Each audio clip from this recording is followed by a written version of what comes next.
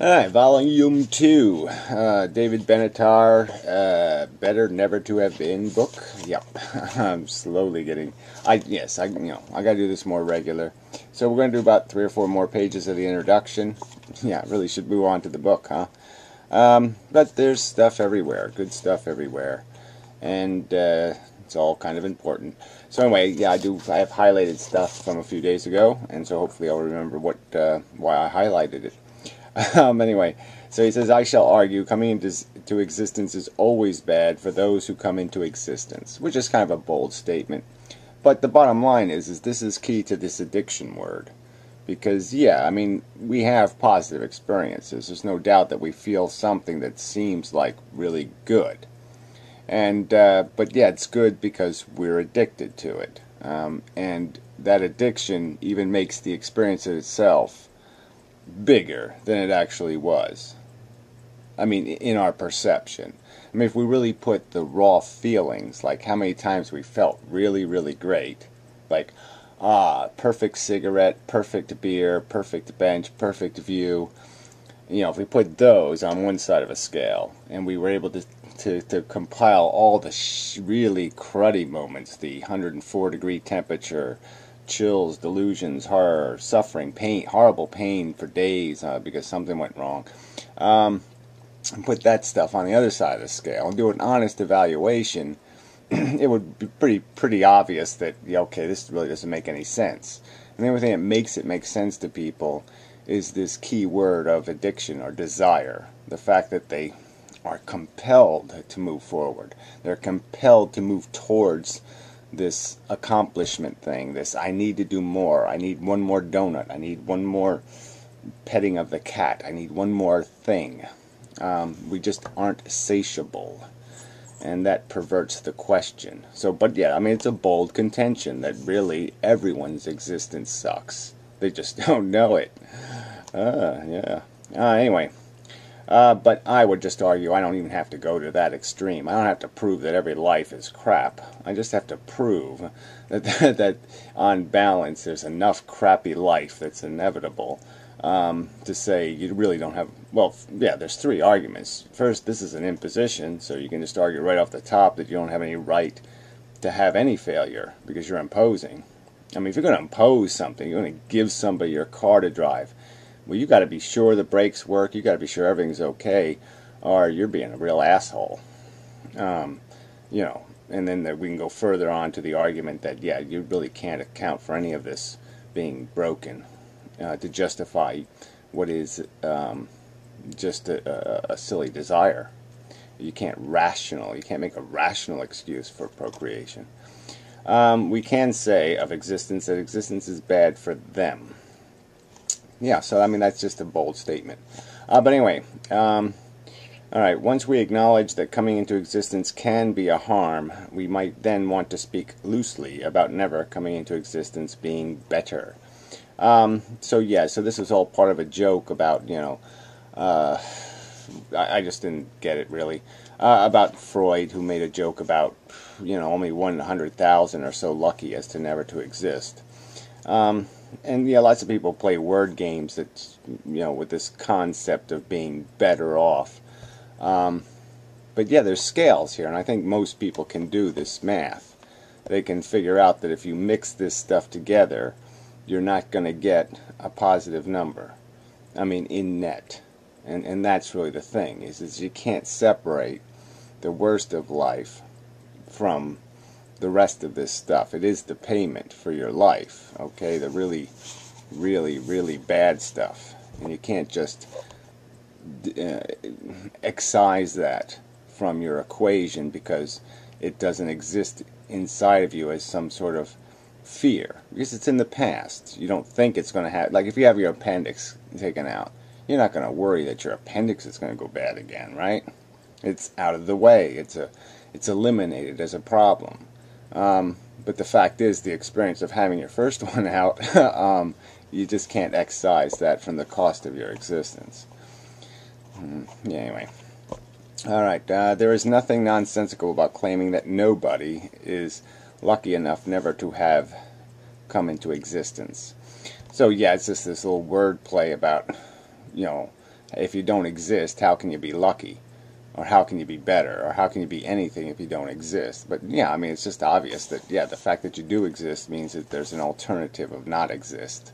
So that it's almost like that is your automatic shadow. You can't escape the automatic shadow. Once you exist, the automatic shadow is the fact that now you could have not existed.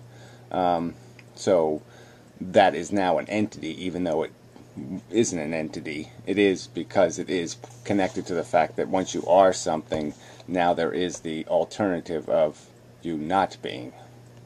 Yeah, once you're being, there is now the alternative of not being. Yeah, good. See, you should have wrote that in here.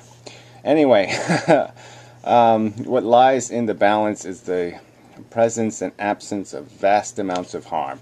So that's really what this is about. It's about the fact that there's a huge price paid for our existence, and we can just go with the human price of, you know, the thousands of 1 in 1,000 kind of syndromes. Okay, catch, scratch, fever. People still even get polio still, right? But you know, all the elephant man disease. You can go down. All kinds of horrible conditions, all kinds of terrible states of being. You know, born retarded. You know, I saw somebody live that life. You know, born profoundly retarded. 25, 30 surgeries to keep them alive for 18 years. Horribly miserable, tormented creature. I mean, yeah, you couldn't give me $1 billion to live that life. Even about a week of that life, you couldn't give me $1 billion to live. So right there, huge failure. Huge, catastrophic failure. Alright, the positive features of life, although good for those who exist, cannot justify the negative features that accompany them. Yeah, I think I just said that, so yeah. Right, you know, if you put this stuff realistically on the scales, if we did the whole evaluations, it's just not gonna look good, alright, to a rational brain. The only way we make it look good is we allow our desire, our hunger, the fact that we still want something out of it, push the scales. And people ought to have the honesty to admit that their desire compels them. To quote The Exorcist. Anyway, guaranteed way to prevent all suffering of their children is not to bring these children into existence. Goes kind of without saying. Okay, you don't take the risk, you don't have a Fukushima, right? Don't build the nuclear power plants, no risk of one blowing up. Yeah. And the fact is we just don't need it. There's no rational need. It's a need that serves no need. It doesn't serve a need. It only serves human ambition, human ego, human nonsense, human bullshit, human crap. It doesn't serve anything real. There's no write-downable sentence you can compose that makes it rationally clear why the human race needs to exist. There's nothing for the human race to do but clean up the mess of sentience on planet Earth. Its evolutionary mess. The evolution that led to its existence is the only blight in the universe. The only thing capable of creating blight. It's like building a nuclear power plant that produces no energy and just creates jobs for humans, cleaning up the mess they make. That's how ludicrous life is. It is unintelligent design. That should be another context word here. Is that all these fake atheists defending this imposition, the fake atheist of the imposition. Maybe that'd be a good title for a video. Yeah, this is unintelligent design. Alright, so sort of the burden of proof is on you guys to say how did unintelligent forces, here's proof that unintelligent forces are actually creating something necessary, vital, important, valuable, all of those kind of good words. Okay, because retards generally don't do that.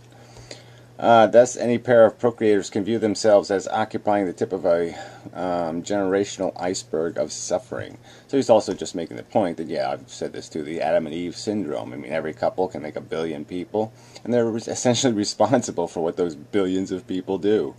What these ancestors of theirs do. How many Hitlers there are, how many mass murderers there are, how many kids born with their brains outside their head kind of thing.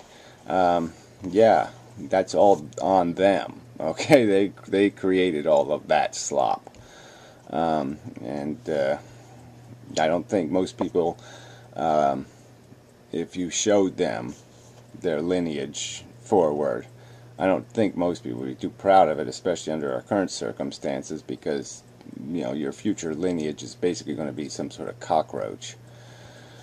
Anyway, if one does not desist from having children, one can hardly expect one's descendants to do so. So that's just making the argument this is all unsustainable growth in a way too. Is that what's your expectations here? This isn't going to work, and it can't work in the long run. Unless catastrophe really just starts annihilating your descendants. This is all unsustainable growth. Well, he doesn't really say that part, but I'm adding that part. Yeah. So anyway, so we're up to we'll say page 8. Okay, that'll remind me where I am of the introduction. Yeah. This really will take a year. No, I really will try to speed it up a little. And I'm going to do the other guy's book too, in parallel, the Crawford guy. So, yeah. Anyway, so that's volume 2. Thank you very much. Till next time. And such. Imposers. Imposters of the imposition.